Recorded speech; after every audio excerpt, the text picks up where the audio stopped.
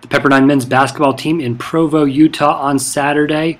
Snow, no problem for the Waves and jet rains. Inside, the Waves will be facing the BYU Cougars and their nearly 19,000 fans in attendance.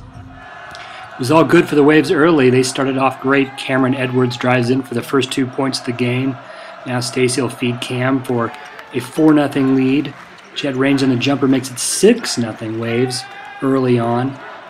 Lamont Murray Jr. hits this jumper. Waves up 12-7. They scored on each of their first 6 possessions. Now this Lamont Murray basket's going to make it 17-12 in favor of the Waves. BYU would eventually go on a run, however, taking the lead, going up by as many as 13 points. Waves would try to battle back. There's Cam Edwards with the basket and the foul. Now Jet Rains working in the post. Jet had 17 points on the night. Jeremy Major working down low, finishing. Great pass here behind the back. Jeremy to Stacey Davis with the finish. Now late in the first half, Waves miss. Jet Rains tips it in. That makes it 53-45 BYU at the half. Like they did the first half, Waves started strong in the second half. Cameron Edwards, first 2 points of the half. Waves would cut it to 2 points here at 53-51 at this Lamont Murray tip-in. Lamont will make it a 2-point game again here, 58-56.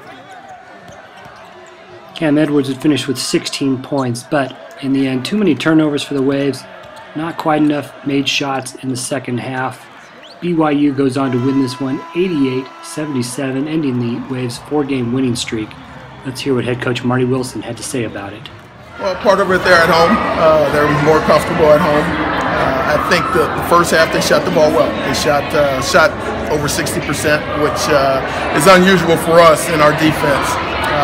They hit 6 threes, and that's always our goal, of no more than 6 per game for anyone, especially them. And then I thought in the second half we turned the ball over too much. Once we cut the game to 2, and we gave them some runouts, and they shot 30-something% in the second half. So the turnovers were a big factor in the second half. Because looking at the stats, it looked like everything was pretty close overall in terms of rebounds, I guess 3-point disparity maybe. But do you think that was the big difference, was turnovers? Well, that was the difference of the game in my eyes, especially in the second half, because we cut it to 2. We turn it over, give them a layup. Come back down, cut it to 2 again, and then we get another turnover. They get another layup, and then they got going again where they got comfortable. And tell you what, Kyle Collinsworth, I'm glad he's gone after this year. I don't want to see him again, but he's a great player, very good person. I got to know him years ago when I was here, so I'm excited about what he's done here at BYU.